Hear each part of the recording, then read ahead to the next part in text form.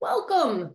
Nice to see you all, and so many returning folks and new folks. I'm Mel Hauser. I use she, they pronouns. I'm the executive director here at All Brains Belong. Welcome to Brain Club. Let me share screen, get us oriented to our topic.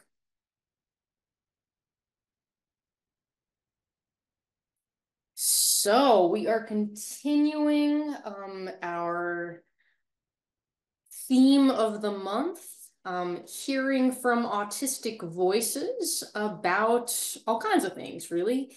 And today we'll be talking about what is often a really distressing and painful set of experiences, which is interacting with the healthcare system. So Brain Club, of course, is our education program for the collective ABB community for purposes of providing education about neurodiversity, to bring people together based on a shared vision of what's possible and to contribute to systems change. This is a space where people can collectively learn and unlearn together. And we're hoping that everyone feels safe. And for many people, it may be experiencing something different, quite different from the outside world.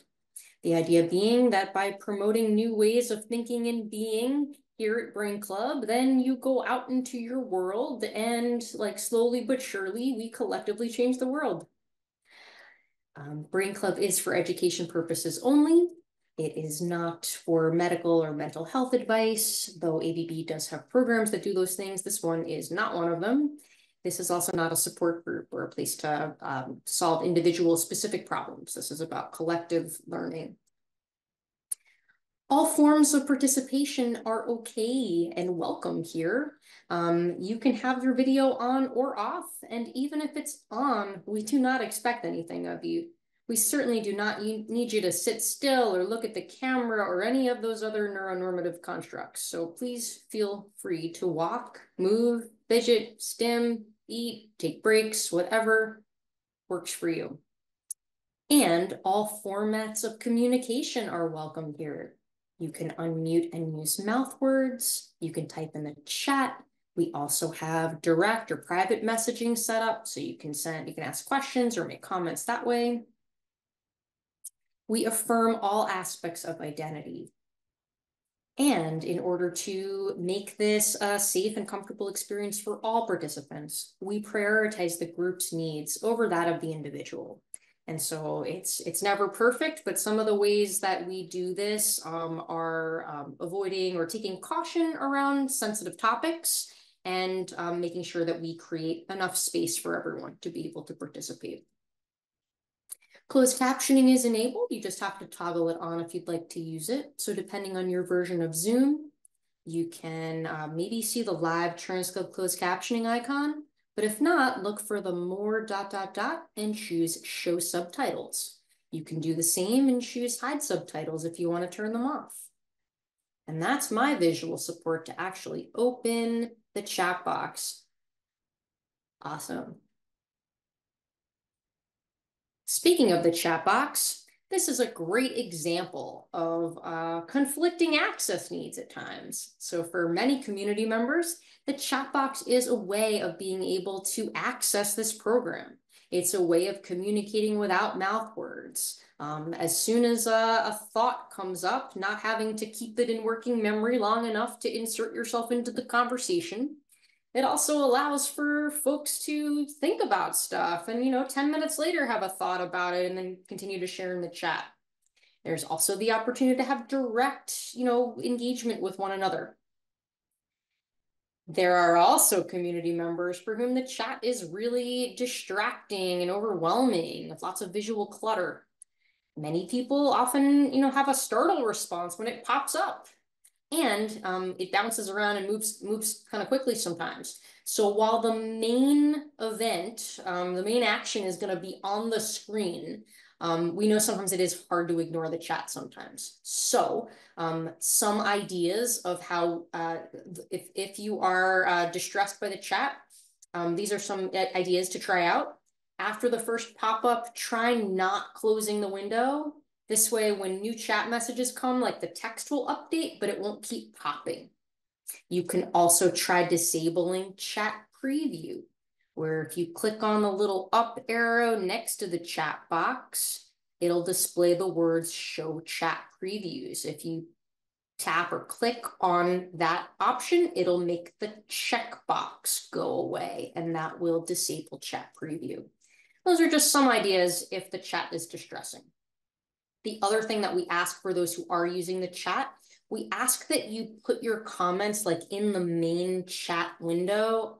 I lost my visual support about that, but instead of using like the threads like collapsed, like instead of having collapsed things, like this way, if everyone types into the main chat box, the chat won't bounce up and down. It'll just like go sequentially. Thanks. Okay, so April. For many autistic people, not all, but many autistic people, April being Autism Awareness or Autism Acceptance Month sometimes can feel really distressing. It can feel like there's a lot of like performative stuff that goes on out there. It also can be really hard to be bombarded with messages or images that are like seeped in the deficit-based paradigm of autism. It can just be really hard to be immersed in that. So I'm glad you're here. If you're having a hard time in April, I am too, and I'm glad you're here, and I'm glad we're all here together. Yeah, so that's why. We posted last week's. Oh, that's funny. Okay, so Sarah has posted the same thing we posted last week. That was our Instagram post from last week. That we posted last year too about April. Anyway, that's why our April theme here at Brain Club is autistic culture, hearing from autistic voices about a wide variety of topics. And so tonight, Autistic Healthcare Experiences, we're going to be revisiting a community panel from a year ago. And I see that many of our panelists are here with us tonight, which is really cool. I will also give you a heads up about next week. So 2 or 3 times a year, ABB offers a webinar that during the same time slot as Brain Club, with the opportunity to be inviting people to learn who aren't part of the ABB community, who are coming in to learn about specific topics. And so next Tuesday is our 3rd annual presentation of Shifting the Autism Narrative, the Impact of Stigma on Health. I do update it every year, so it's a little bit different if you've been to this before. And so it's going to be next Tuesday at 6. And so just to prepare ourselves that likely the crowd will be larger than Brain Club usually is, and it'll be more of like a one-way kind of like webinar style as opposed to like the discussion-based format of Brain Club. Okay, so autistic people often have terrible experiences with the healthcare system. And we're going to get into more of that at next week's webinar. But the long and short of it is that the healthcare system does a terrible job at meeting the needs of autistic people in many or most instances. Many autistic people, and we know that the literature shows us that 70% of autistic people, autistic adults, have untreated health problems, and 80% struggle to access basic primary care. What we know is that there are some really clear barriers to healthcare access, and we're going to talk about that next week. But tonight we're going to hear from some of our community members about what their experiences interacting with the healthcare system have been like. This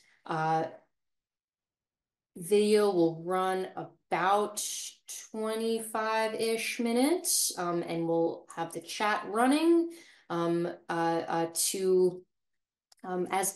we go. Welcome to use the chat while we're watching the video, and then we'll have plenty of time for discussion.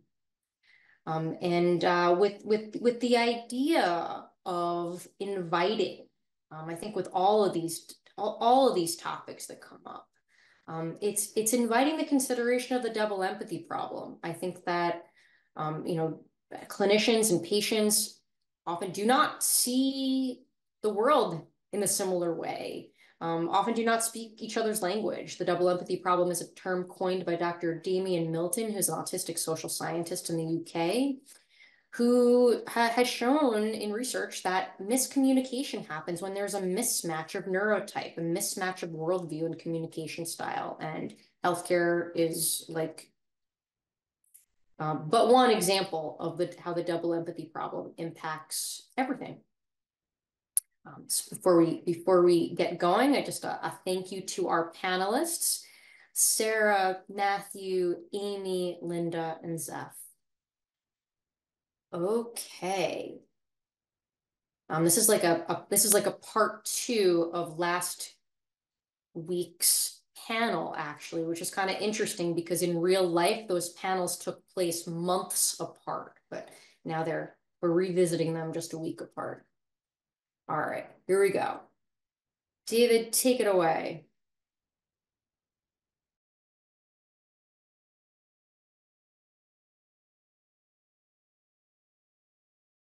When you think about your experiences trying to access healthcare, what comes to mind? It's very hard to access healthcare. I think it's hard in general. I think our system is broken for pretty much everyone. But the amount of additional layers that come when you have, and in a way, any type of disability, just it makes it truly a monumental problem. When you think about your experience trying to access healthcare, what comes to mind? This is going to be kind of a bummer of a conversation, so here's a content warning because I don't have a whole lot of really great healthcare experiences. I have medical PTSD, so when I think of the healthcare experiences that I've had, a lot of them have been very challenging, particularly from communications perspectives, trying to make myself understood to the doctor and being understood. What comes to mind is a doctor or physician or the nurse, willing to understand that this individual is different than all the others, and how can he or she adapt to that individual needs. But with me, it's more about, will this doctor, nurse, physician accept me for who I am, not what I am. Obviously been autistic my whole life, but I didn't know I was autistic. So I never knew what the challenge was. When I think about myself, even as like a little child, and someone had to put attention on me or had to touch me in any way, I think I had a real fear response that I'm just starting to really start recognizing. And I didn't always felt like I was asked permission. And that I realize in retrospect is huge. So I kind of didn't access healthcare, or accessed it very, very minimally. Even in emergency rooms, like not being able to tolerate the environment and being, potentially written down as an uncooperative patient because I had to leave before they were done with their stuff because I just couldn't tolerate it. What are some challenges that you've faced in accessing healthcare? The challenges that I face accessing healthcare is the accessibility formats, documentations that they give you, new patients or existing patients, forms that you have to fill out per meeting or pre-form meetings when you get there for your doctor appointment that day, which is, is not accessible. It was very anxiety producing for me. The thing I think is like what I've recognized, even in like a basic wellness exam, there wasn't a connection. I didn't have a connection to my body, and I didn't have a connection to understanding why the question was being asked. So if I went to a wellness exam and they're like, tell me about your teeth, and I would just be like, I don't know how. And because I'd be so anxious, I don't think I had access like to my fully functioning, like speaking. I just wouldn't know what to say. Nobody believes you. And then there are different levels of that in, well, you look at it wrong, or you couldn't possibly know yourself because you're this subgroup or that subgroup. And then there are the ones where, well, everybody looks fine, so it has to be fine. And I found that a lot as a parent, that I would know something was wrong, but my kids didn't look disabled. Oh, they looked cute and perfect and just the right amount of chubby. But no, I'm just one of those moms. Yes, the difficulty healthcare system for me was the physicians of trying to understand my complexity of my learning knowledge and how I learn and how can they adapt to my learning. For me, it's more about, not only speaking to them on that same level, which is very, very tricky, but also complexity of the healthcare system in itself, because they're running on the medical terminology of the healthcare college insight. And when they use those or explain those to patients, sometimes patients like myself with disabilities cannot get it, because it's like you're teaching a seminar at a university, but you're doing it with a patient. Well, she has staring spells. Well, she can walk a straight line and touch her nose, so there couldn't possibly be any neurological difficulties. And it's coming from otherwise knowledgeable people. You start to wonder, where is the problem?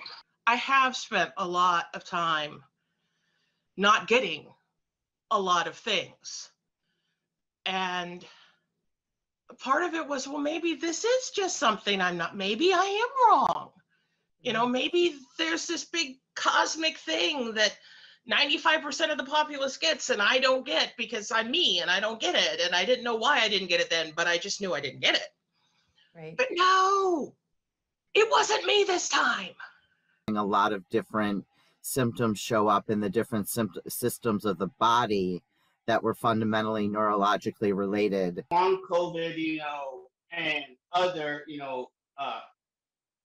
medical issues like asthma.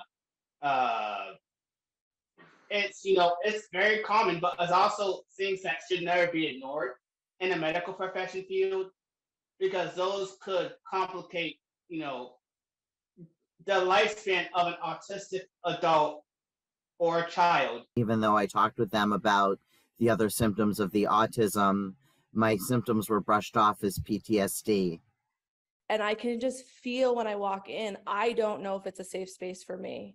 And I don't know that it's like a safe space for me, like being neurodivergent, but I also don't know if it's a safe space because of the way that I'm going to be treated and disregarded in terms of like, just go lose weight. I'm terrified to go. I think there's a lot of assumptions being a fat person. And so like if I go get my blood pressure checked or something like that, there's this like quality of, oh, I can't believe that you have normal blood pressure. Like just like the things that people are saying to me. I just recently had a routine mammogram, and like what was said to me during that appointment was incredibly inappropriate. When I came to Vermont and, I moved here, so you had to get a new medical home, this old country doctor, nice man otherwise, took a look at me, weighed me, and signed me up for like the entire list of every health test you could possibly have. And I'm like, I don't really want to pay for all these, but okay. And then I was like, no, we don't need to do the cholesterol. At least I know that one is fine, because I'd had it done recently and I inherited low cholesterol from my dad. And he wouldn't believe me. So we ran the test. And my cholesterol actually had gone up. And I said, well, should we worry? Because it's gone up 6 points in a year. That's the most it's ever gone up. And he told me to be quiet. And I was like, okay. And I couldn't really voice anything back for me because we're trained not to do that. Well, how is your menstrual cycle? And I was like, fine, great. Well, when was your last cycle or whatever? And it was like, I have no idea. And I immediately like was yelled at. And what they said to me was, it's my, I think of, and I started crying. And they said to me that it's my job. Like, I always think it's a good sign when people are crying, because it's my job to make sure. And if I have to yell at people to make sure that they're taking care of their health. Going through that time period was super frustrating, trying to like get attention and going to like all these different specialists and not getting a whole lot of answers. So many of these experiences are me advocating for what I need. It took me 5 years to get a diagnosis for my autism. My healthcare provider said, well, we can't say you're autistic. Or like, you know, like my chiropractic care was like, no, there's just no way. Like, just like not asking me, not curious at all. Like, not saying why, what makes you think that you're autistic, or how could we find you an autistic specialist to figure out, or to give you some idea how powerful it was. Number one, learning that I was autistic was like a kaleidoscope coming into focus for my entire life that made everything make sense. And I was also diabetic at the time. My blood sugars literally dropped 20 points overnight and stayed down with the self-diagnosis of autism. I find that hypocrisy bothers me a great deal in general. And, you know, we're supposedly, you know, a society where we're supposed to take care of ourselves and be informed and make decisions and be self-actualized and everything. And even if you're all those things, and in many ways, if you are those things, healthcare isn't designed to work for you. You know, it's sort of designed for you show up and they send you places and put you in little cubbies and folders. And if you actually are like, no, that doesn't actually affect me. This over here affects me. Nobody quite knows what to do with you. Doctors, I don't think, are really taught how to work with patients who don't fit the expectations of, you know, what the profile is. They're trained to make decisions in a very specific way. They need to, in order to be really good with their time. Because nobody else lives in your body but you. Right. Right. So you would think after a certain amount of time, you would become an expert in it. Yeah. I mean, that's kind of how I look at mine. Yeah. Thanks. Knowing that just because somebody shows up in front of you and may appear normalish enough, but there needs to be given some amount of space or grace to allow for the fact that maybe this person has other things going on that you don't know about. I try very hard to communicate, but then when I get frustrated, I become very blunt. And the new doctor I have, he at least can deal with that. Mm. But a lot of people in healthcare are still sort of trained in that, you know, I am in charge and you are here at my whim sort of thing. And, you know, we must be respectful. There's so many different layers of those nuances that I'm like, no, I had to wait 45 minutes for you. I could never go back. So in that one moment, and I went to therapy, and like we're starting to get all these strategies of how do I go back. And that's when I found ABB. I was going through another round of low mood and fatigue and sort of growing hopelessness about the possibility of having a future. And I had pretty much exhausted mainstream healthcare options, or at least the mainstream healthcare options I was willing to try. And I heard this, I was sitting with this friend over coffee, who was the director of the Vermont Disability Council, and she was raving about this new doctor in Montpelier who was out as autistic and starting a medical practice. So, what do you wish healthcare providers knew about neurodiversity and neurodivergence? It's really like, I want them to know about ABB. I want them to know what Mel has figured out. I want them to know this connection between all of the things. That I wasn't waking up in the middle of the night with panic attacks. I was waking up because I wasn't breathing, because I needed a sleep study. I was waking up because I have dysautonomia, because my autonomic nervous system doesn't work correctly. Everyone was putting this on me, that like my thoughts were causing these panic attacks. Like, I don't know who has panic attacks. I wasn't having a thought in the middle of the night. And the way in which Mel has reframed that it's my fault, that I'm not doing something correctly, that I'm broken, which is, I feel like what the healthcare would say, like, you're not doing enough. And what I hear Mel saying is, no, the medical system isn't doing enough for you. And so that's what I would love to say, is that if the medical care system didn't blame people who have difference, that instead was curious about that. And we have made some, not enough, but some progress over the last 40 years, learning to accept people a little bit, to give people a little bit more grace, a little bit more space to be themselves when we can tell they need it. But if you look like you should fit, and then you don't, people get cranky. And if the cranky people are the people that we're relying on to give us the referral, to actually listen, to think about what we're saying and try and put the pieces together in the areas that we aren't knowledgeable about, because nobody can know all of this stuff. Mm-hmm. And if they're just grumpy because we don't fit what they think, no. For me, I see this, process of the healthcare industry is starting to come around and understand neurodivergent individuals and neurodiversity. Having curiosity around my experience, like asking me, do I understand where the question is coming from?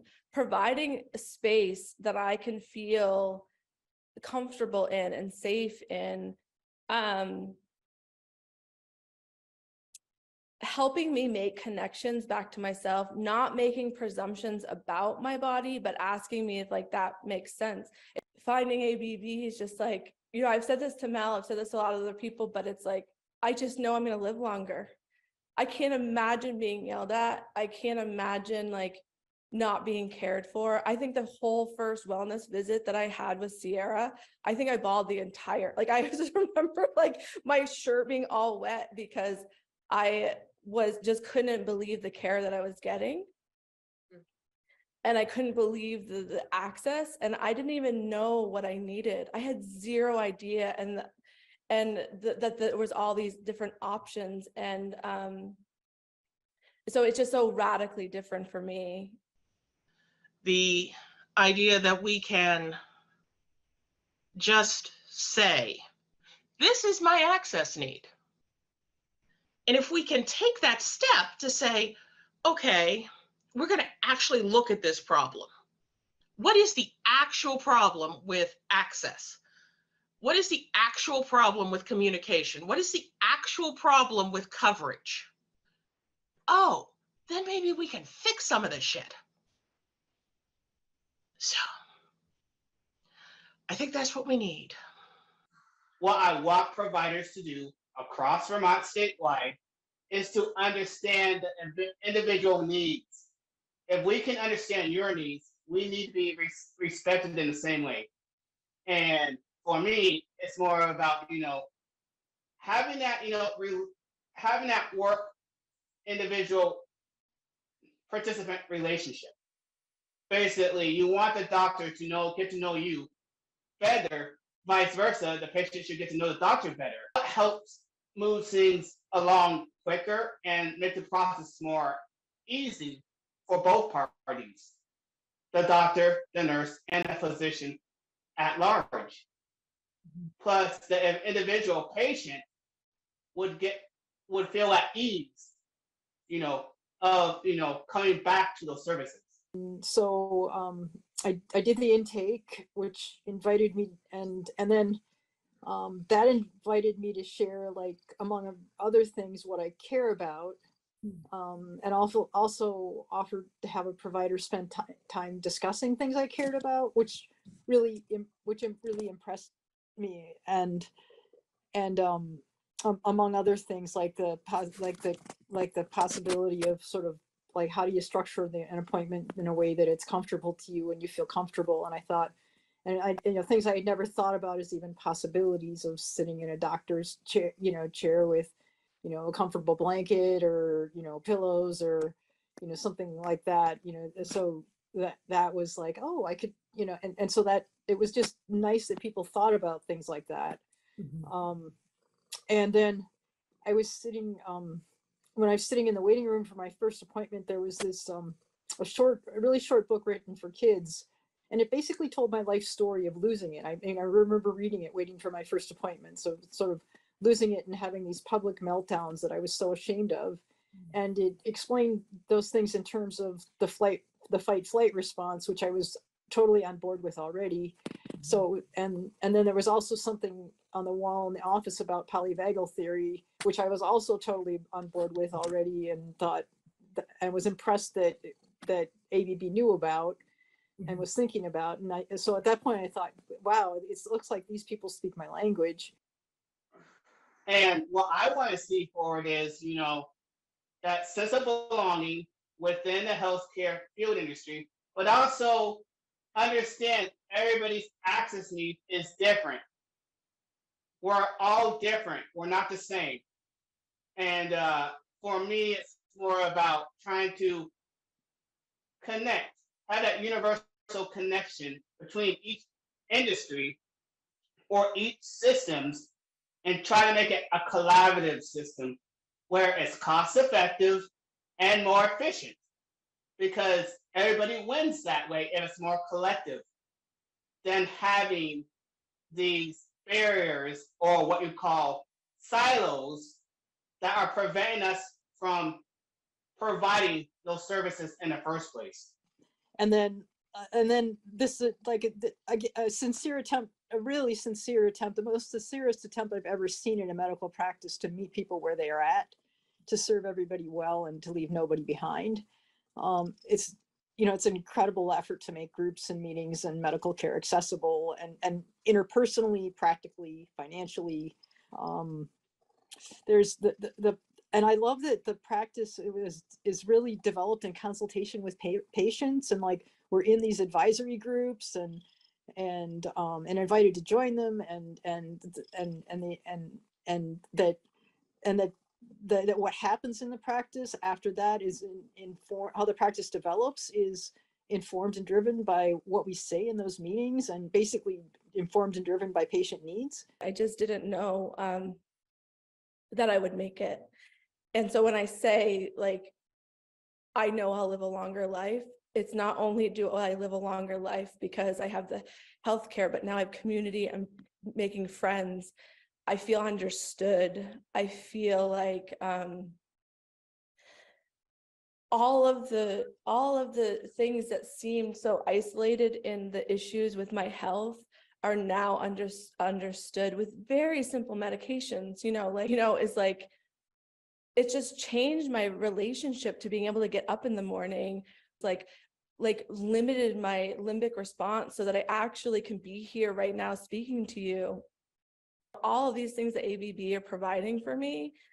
And then it's like the other patients are just, I learned so much. This is just like so amazing to me. There are these amazing group medical visits where Mel and Sierra offer this cutting edge information, but they also allow lots of time for questions and in-depth discussion around areas the areas that concern us.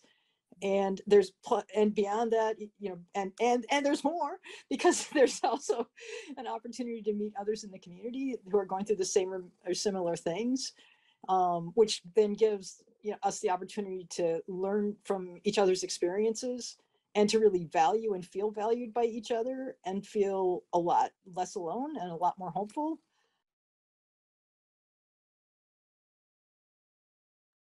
Uh-oh, we frozen? Anybody else frozen? Yeah, it's frozen.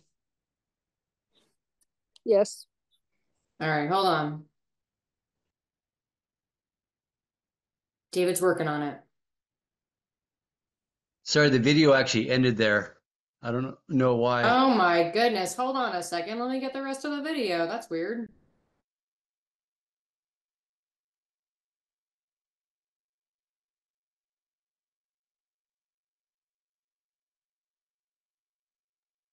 Like all of our Brain Club interviews, the end is always the best part. I always make them that way. So I don't remember what is the end, but we're going to find it. All right, so hang on one second.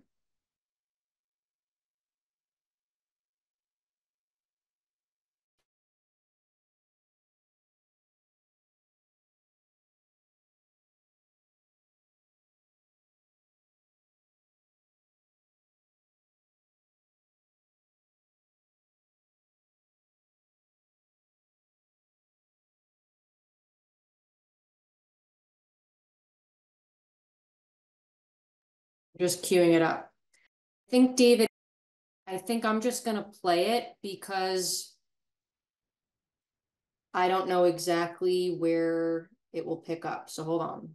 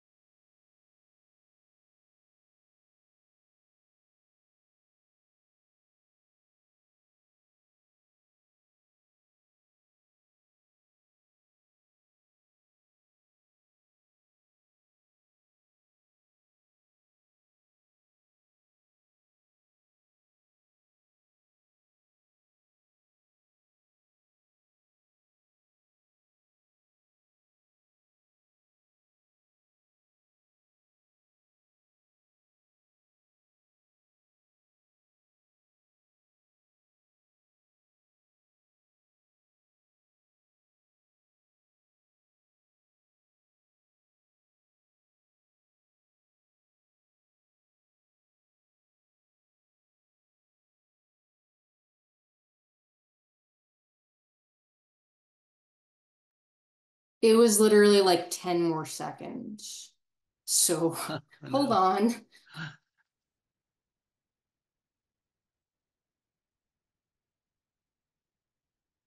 We'll watch this 30-second clip from the beginning of this last Sarah quote.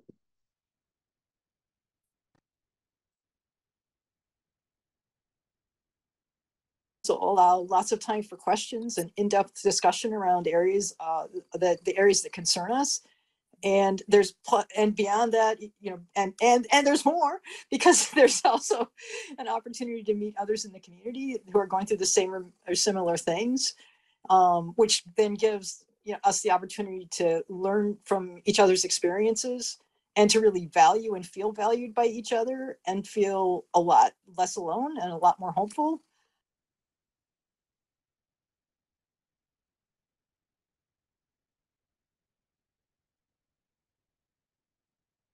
Thank you for your patience. Yeah, right. Thank you. Thank you, Laura, for agreeing, right? So like I think I shared this last week too. Like I have the kind of brain that like holds on to these phrases and like plays them over and over, right? So that one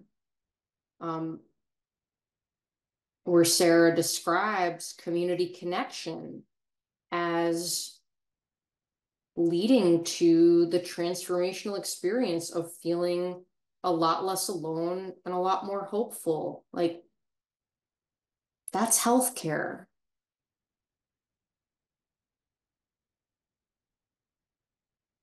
Thank you so much to Sarah and Matthew and Amy and Linda and Zeph for sharing your experiences.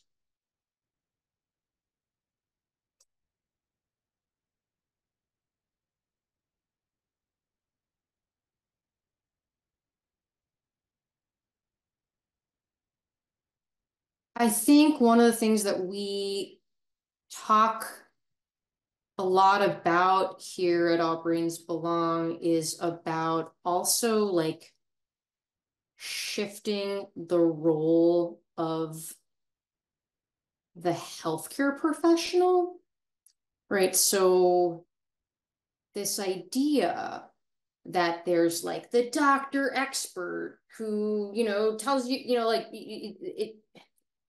that has always struck me as like an unhelpful power dynamic. And I guess as a PDA-er, that power dynamic has always felt unsafe to me and like not comfortable. And I think that when we can acknowledge that patients are the experts in their own lives,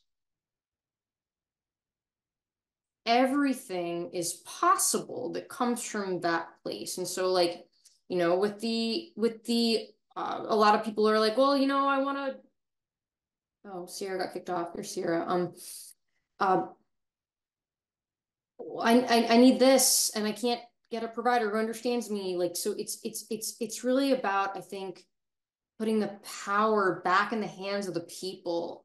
And I think what we really tried to do with the Everything's Connected to Everything resource is we tried to do just that, to be empowering people to learn about their health and access some tools and strategies that they can access on their own, and to be able to bridge the double empathy problem yet again, where there are also tools on this project. Thanks, Lizzie, for linking it in the chat. There's also tools where, for example, there's a very simple letter written to primary care clinicians introducing the idea of this project and the constellation of intertwined medical problems that autistic and ADHD people commonly experience. It's written in a language that primary care clinicians are used to receiving information in. So like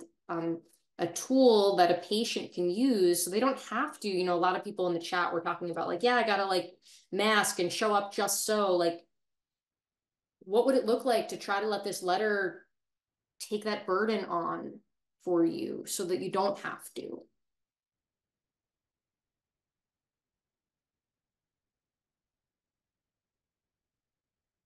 I think it's all about like just systems. I think Sarah Wilkins, you said this in the chat about like systems thwart people, systems thwart everyone, systems thwart, that's what they do. And so the healthcare system is so broken, and it's it's beyond any of us. That's why we say here that we're doing parallel play with the healthcare system, because it's really about trying to do something different, trying to do something that doesn't actually require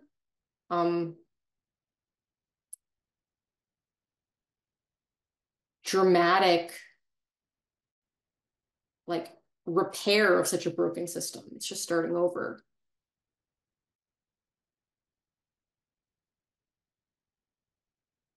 I'd love to take any comments or questions or reflections on what what's coming up for you.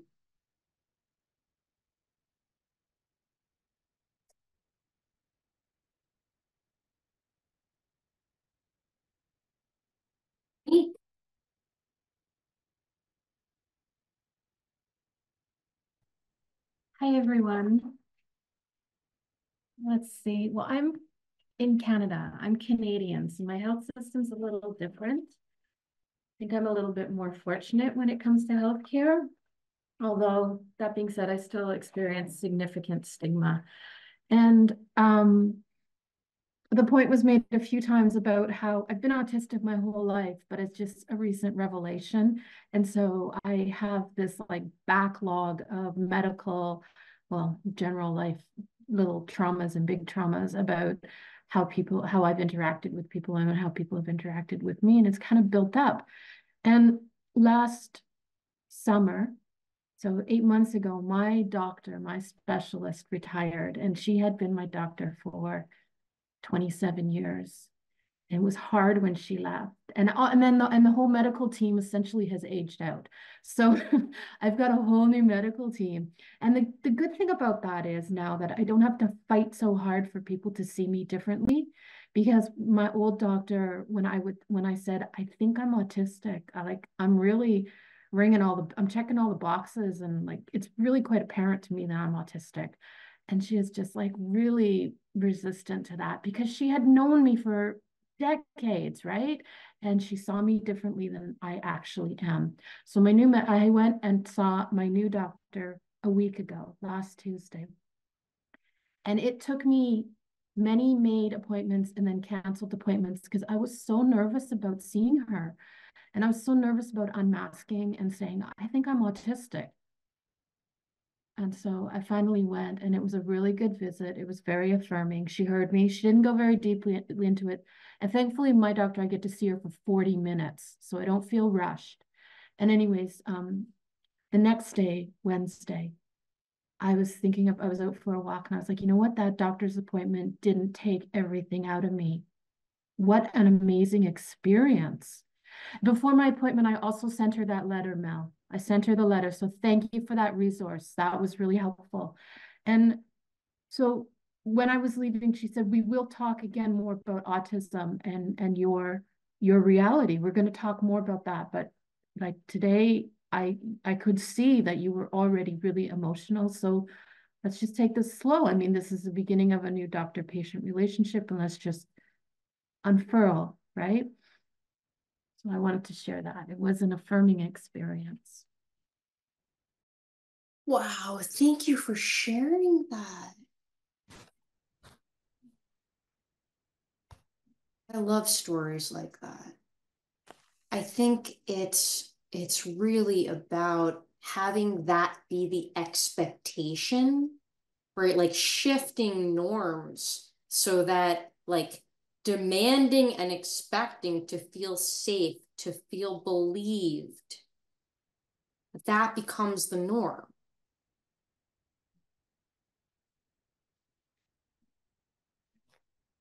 Chris.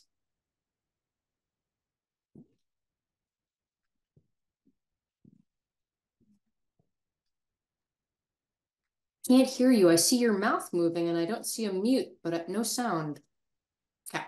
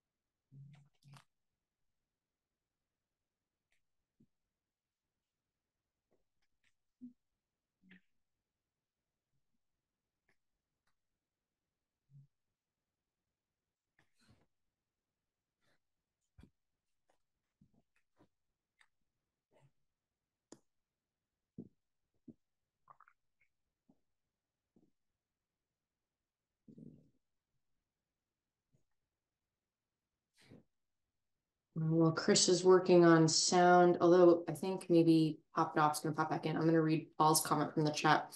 I've not faced the same level of frustrations as the panelists, but my main frustration is not being able to address my list of issues despite sharing my list up front. I realized doctors have time limits, but I have some issues that took several visits before being addressed, or other issues that haven't been addressed yet. Yeah, yeah, it can be really, really hard. And I think, and you're not alone, and Bruno's telling you that, right? Right. And I think, bridging the double empathy problem, what can that look like? So there's a finite capacity, finite time, but, empowering you to set priorities of, we have certain amount of time together today. What is your priority for today? Um, that and what would it look like to provide multiple different ways of communicating? Sending information ahead of time to be reviewed during an appointment, making sure people can communicate in the format that works best for them.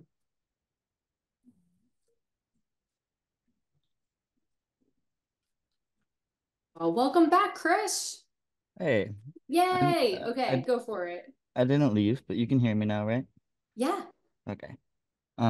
So I was definitely crying earlier hearing everyone's stories. Maybe I'll cry sharing some of my own, but I definitely have like a felt a revelation. I don't know. Definitely got into this through Mel's work talking about all the things because I related to it so strongly. And we talk, I think, a lot in terms of like the cycle, well, the relationship between the brain and the body, right? But I think there's this other outside factor of trauma, basically, that has been mentioned earlier that are just I feel like it's pretty inseparable from our experiences for a lot of us with the healthcare system and with the effects of whatever health issues or neurodivergence we're dealing with. I feel like just experiencing some of the health issues I have in itself is traumatic, right? Um, and so I like I'm currently only able to access healthcare in Mexico where I live, um, which gives me it means I pay a little bit more, because it's all out of pocket, but I get to shop around a lot, and so I've finally been able to kind of find my people, and that's been really, really helpful. And people are, I don't know, takes a while, but you can generally find someone that's more understanding than another if you have that ability to change and shop around, I guess. And but yeah, when I'm unable to pay for all the things that I should be attending because there's so many things and you can't get everything done in one visit by any means. I kind of have to just prioritize like therapist visits, psychology visits, and psychiatry and get my meds, and that's it, you know? So I really do feel like it's because the issues are cyclical and interrelated and trauma is a part of it, like you really do have to tackle all three, you know, whatever neurological differences we have, all the effects of the health issues on our body and the trauma that it's caused. Like we have to reverse that cycle. And that's so hard without support. It's so hard without community. And so like, you know, that's what got me tearing up is hearing all the folks sharing about how they've found that community here. And that is just, it's really special. It's rare. But I think it is a growing movement. And that for me is the most positive thing to hold on to. Thanks.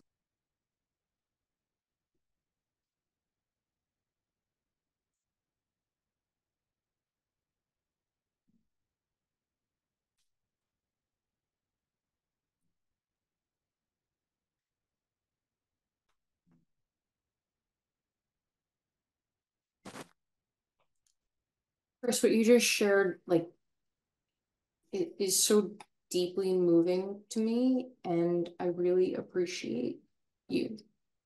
And